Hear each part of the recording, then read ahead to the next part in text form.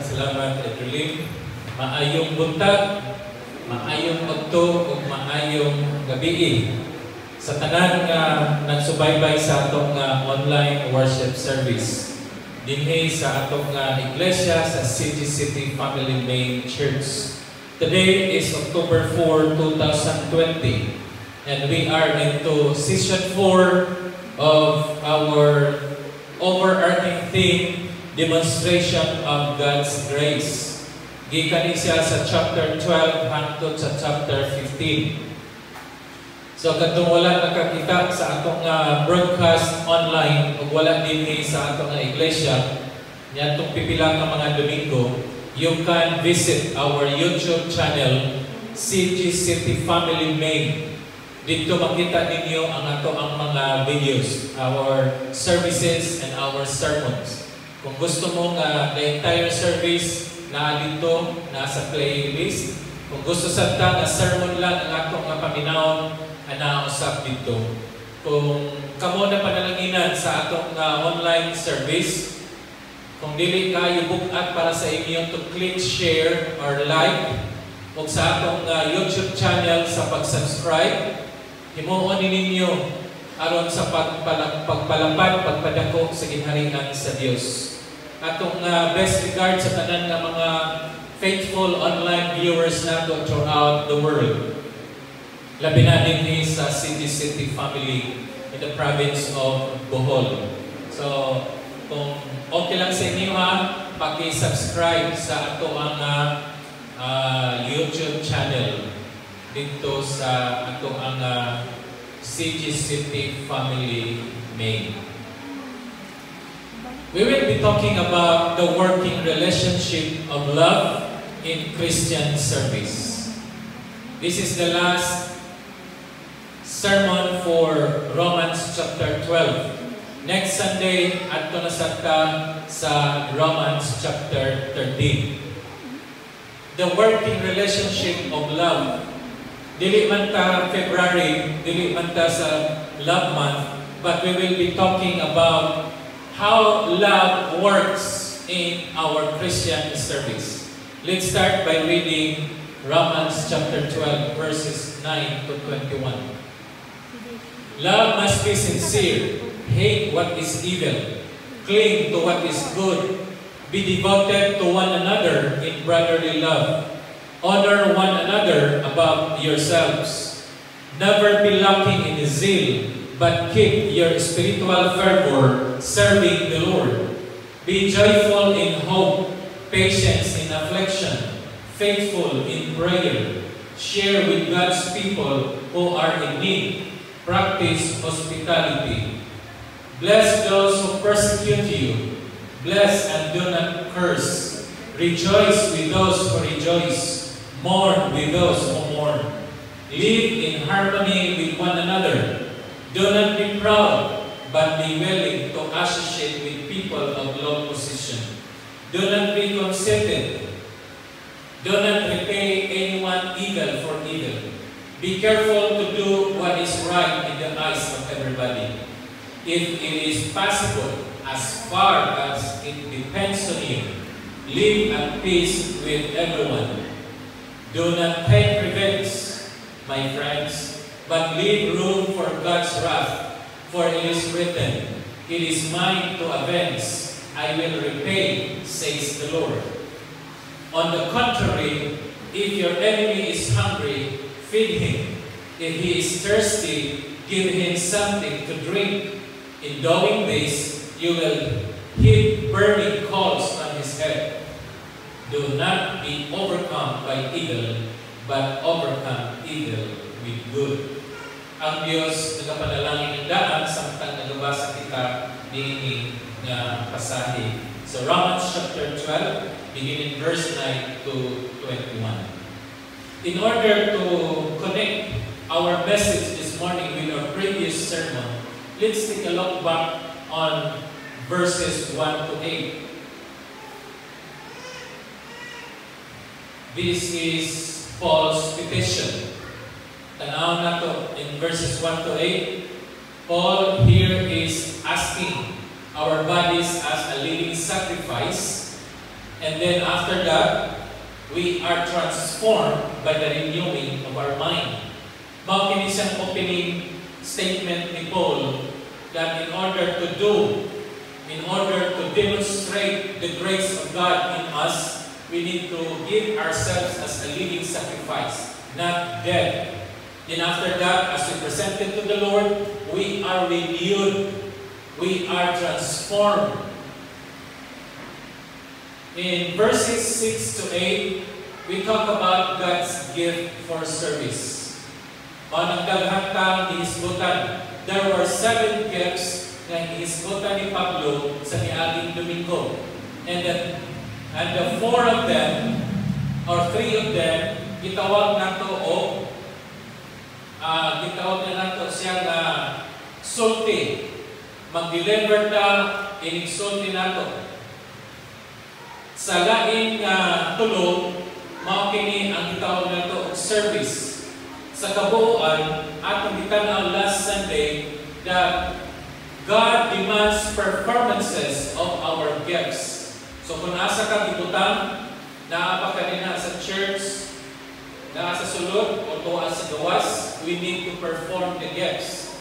O kana ang paghatag o gasa sa Dios nagdepende sa atong kakayahan, sa atong pagtuo. Kinsay mong hatag, it is the Holy Spirit. Dili na siya pangayoon, dili na siya nato praktisan, but it is the gift. The Holy Spirit will determine kinsay iyang tagaan according to the grace of God given. So man ang ubang tao ay usa, duha, tulo, pero ang uban na ay 5, 6, 7. Kung daghan ka gasa, daghan ka of skills and abilities and gifts, it is because God has given you more grace. Nganong usara imo hanggasa o duhara because ang gihatag sa Ginoo nimo duha sa grace. It depends on the capability and the grace of God in order for us to perform our gifts. This morning, number 3, we talk about love. Verses 9 to 21. And this love is the so-called the operating system. Pipila kami nga din nakahibalo sa IT. Kinsa mga IT people nato din, kinsa din nagamit og computer. Of course, 90% maybe or 99% sa atoa, even those who are online, we are using computers. So we are familiar with the operating system. Kung ang computer, pas-pas ang operating system, kung nindot, updated ang operating system sa atong computer, pas-pas o wali virus ang imong computer or ang imong cellphone. 100% sa atoa, doon na tayo cellphones. Mauna doon na tayo operating system sa atong mga cellphones. Today, we'll be talking about love. Kini nga love, tawag nila po operating systems because doon na siya gitawag of the circle of friends. Love will influence all his circle of friends. There are many friends of the word love na mga inismutan ni Pablo na kinahanglan nato masabtan. And the circle of friends of love are the virtues and the character of every believer. Focus yun ka sa tugma. Kung tanaw na ito ang virtues, doon na ba siya gugma nag-operate? Kung natay good character, doon na ba gugma nag-operate niya na? And to summarize the circle of friends, the virtues and characters that Paul is mentioning here, aduna siya'y 12 ka mga circle of friends. In verse 9, ang iyang circle of friend here is sincerity and holiness. Maklaro ba din na, Taboy? Makita ka ba? Number 1 and number 2 is in verse 9, which is sincerity and holiness. Ako lang i-run through so that later on ako lang usap-usama. In verse 10, the virtues and character is humility. Verse 11, diligence. Verse 12, tulog. hope, patience, and faithfulness. Verse 13, duha, helping and hospitality. Verse 14, blessedness. Verse 16, peaceful. And verse 19 to 21 talks about forgiveness. These are the 12 apostles of love. I call it the circle of love. 12 sila kabuo. These 12 circles of love, kada usa nila naagyon ang operating system, which is love. Without the presence of love in each of the 12, dili na siya virtues of character, and that is not godly. These circles of friends, i-divide din ako into 3. I mean, 2 firsts. Duha ka division aning 12 circles of love. First, the love in actions towards the body of Christ, which is His church. Asa man dapita sa 12 circles of love, nga kini siya i-focus ngadto sa lawas ni Kristo nga mao ang iglesia. Number 2 category is love with passion towards outside of Christ. We mean outside the body of Christ. So duha ka grupo ang atong tanaw. Asa nga mga virtues and characters where love operates, that is towards the body of Christ. Kung asa man po itong virtues and character with love, that directs towards those people outside the body of Christ. We say unbelievers or non-Christians.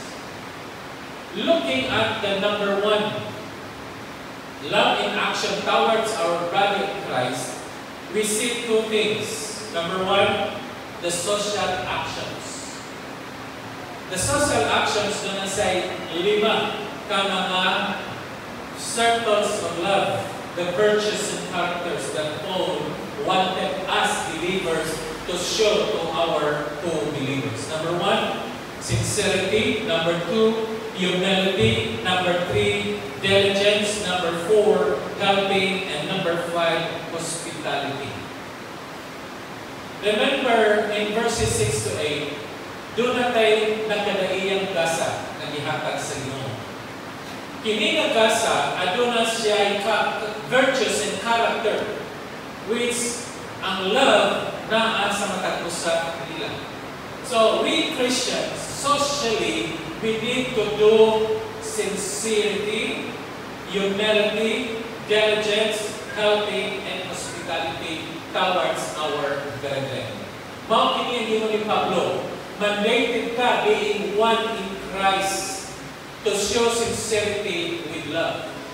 Kung sincero ka sa imong silingan, sa imong kauban sa iglesia, kinahanglan doon na siya gugma.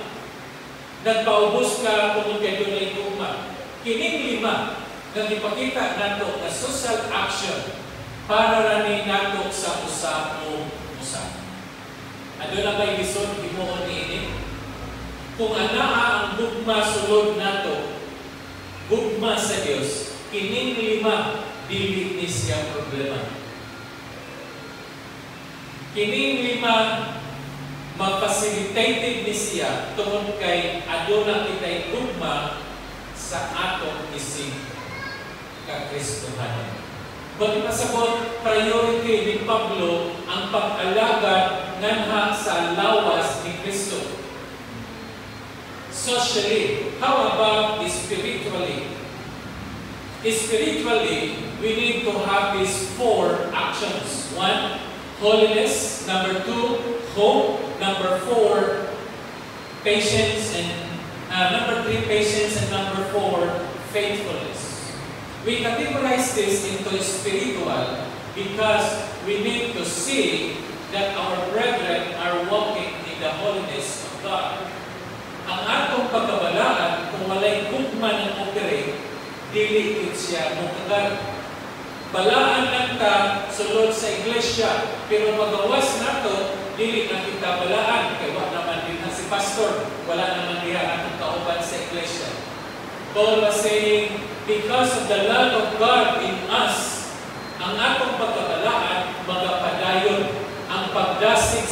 bisag usa sa mga Kristohanong sunod sa iglesia magapadayon.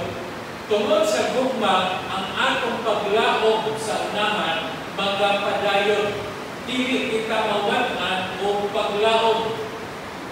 Apan ang Kristohanon nga walay gugma dili makakita sa kagalingon o mananggalhan. Even Christians nga magwala, even Christians nga maghikog. Kristohanon ba pastor at maghikog? That is debatable. Mag-debate lang ta later on. But in this message, kung ikaw adunay gugma sa Dios and it operates the hope, you are hopeful of the things to come. COVID will stop. COVID will not continue if we have hope, if we have the love of God inside us. Patience. Nganong taas man tagpailog ng mga Kristohanon? Because we love God. Because we love our brethren. Ang subo lang nato nga pamalandungon nga dunay manghitabo sa sunod sa iglesia nga kung makasala ang imong kauban sunod sa iglesia, sakit sa imong kasing-kasing. Kumpara kung adunay kay kaaway gawas sa iglesia. Mas gaan nato ang pag-handle sa mga enemies outside sa church kay naa sa sulod sa church. Same as in our family. Dali na ta mapikon kung kita membros pamilya magkabigil. Pero kung adto ta sa gawas, nganong taas man kaayo ang atong pasensya. Maunang dili na siya natural. The natural is we are so patient enough inside the body of Christ.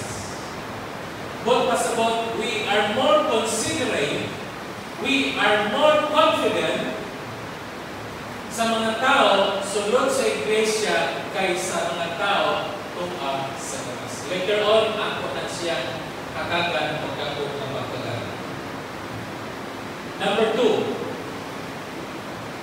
The number 2 responsibilities nato is towards our brethren. Dili brethren. But mga kauban sa atong trabaho, co-workers gawas sa iglesia nga dili mga Kristohanon. So the virtues and character nga gihatag ni Pablo nato nga atong ipakita sa gawas para sa mga wala diha kang Kristo, para sa mga non-believers in Christ or faith in Christ, tulong ang atong virtues and character. Number 1, blessedness. Number 2, peaceful. Number 3, forgiveness. Unsay gi-discuss ni Pablo niini? Bulahan kadtong ginasakit o gina-persecute tungod og alang sa ngalan sa Dios. That is in verse 14. Bulahan kita nga giaway, bulahan kita nga gipanamas-tamasan. Tungod kay bulahan kita ni si Pablo, make yourselves if it is possible on you. Now, pag-ingon ni Pablo nga make peace with everyone as possible but depends on you, dili ni siya haka kundi iya hangin kaugalingon. Kung ingon si Pablo, it depends on you. Kung ikaw adunay gugma sa Dios, kung ikaw operated by all the virtues and character, yan si Pablo, blessed ka. Sa kinisaya blessed, bulahan ka tungod kay ikaw na panalanginan o panalanginan sa Dios bisan daghan ang persecute sa imuha. Tungod niya na kay ikaw bulahan, imbis kay mangaway kanila o sila mangaway sa imuha, niyan si Pablo, make peace with them. Kung saan pag-make peace with them, you need to release forgiveness. As Christians, as believers in Christ, under grace, we ought to make peace with those who hurt us. We need to forgive those nga nagkasala nato. We need to release forgiveness. Kung sa may giingon ni Pablo, pag-ingon niya dining tulo. Si Pablo gahisgot na itungod o pag-revenge. Kung sa may revenge, manimalos. Gusto si Pablo na ang tanang mga Kristohanon wala kining gitawag nato o panimalos. Dili pwede nga manimalos. Nga naman, number 1, because ang pagpanimalos belongs only to God. That is in verse 19. Dili kita pwede manimalos sa atong mga kaaway. Kinsa may mubaws, it is God. Number 2, nganong dili ka manimalos? Tungod kay kung manimalos ka sa nag-away nato, dili ka makapromote o kalinaw, peace. Kung manimalos ka sa imong kaaway, the more mo nga mag-away, correct? Kung iya kang gilibak, o niya, libakon po nimo, mag-away na hinawan mo. Kung isumbag ka, o niya, imong basta ng sumbag, magkarambola na din mo. Manikingo na ito nga, we do not promote peace kung atong atbangan ang atong mga kaaway. Number 3, kung atbangan na ito atong mga kaaway, it will yield to evil. Nakahibalo ka na kanang pag-atbang sa kaaway, dautan, di mo pag-ihimuan ang dautan. Mananiyon si Pablo, do not overcome the evil, but overcome evil with good. Dili ka magpadaog sa demonyo, kundi dag-o nato ang demonyo pinaagi sa maayo. So kung atong baslan ang atong mga kaaway sa unsay gihimo nila nato, we do not promote peace and we ignite more evil. And in the sight of the society, ingon si Pablo, make peace to everyone. Ayaw pangaway, ayaw panimalos ni bisan kinsa. Kung ikaw giduot sa mga tao, ayaw pagpanimalos. Kung ikaw giaway sa imong silingan, ayaw pagpanimalos. Pero pastor, naingon man ka na, haya-haya man, awayon lang ko, kawak man ko'y gihimo. Kining polo nga haya-haya man, dili unta ni mo gawas sa atong ababa. Kay once mo gawas sa atong baba, kaning minta, haya-haya man ka din na, awayon ko ni mo, awak ko ni mo nangaway. Kay imo kong ilibag, libag ko kung ka na ko din. Yun si Pablo, no, and no. Kinsa may manimalos nimo, ang Dios busa pasagdan nato ng atong mga kaaway magyaw-yaw against sa imuha. Kay later on, they will realize nga ang Dios maoy nang nanimalos kanimo ni anang imong kaaway. So unsa may atong buhaton? Tulo ka buok, kinahanglan ka maghimo og pakig-alayon kanila. Niyon si Pablo, kung doon ay nagdilaab nga tao, ang iyang ulo nagdilaab, butangan nimo og tubig, butangan nimo og ice para nga mag-cool down siya. Mana sa prinsipyo sa atong marriage life, kung ang imong asawa ning buto o nahimong kalayo, ikaw, kinahanglan mo transform ka, nga kinahanglan ikaw mahimong ice, nga imong kakso ni mong asawa, ang nagkalayo, kunya na yung ice mo kakos, mawala yun ang kalayo. Pero kung kalayo ang asawa, kalayo ang mana, ang tibuok balay, mapugdaw. Mauna ang prinsipyo na atong bantayan. Ngayon si Pablo, mao kanya atong himuon, ilabi na ni atong sulod sa atong pamilya. So bisan din sa atong iglesia, kung doon na may nagtamay ninyo, kung nato, sa tilang release forgiveness.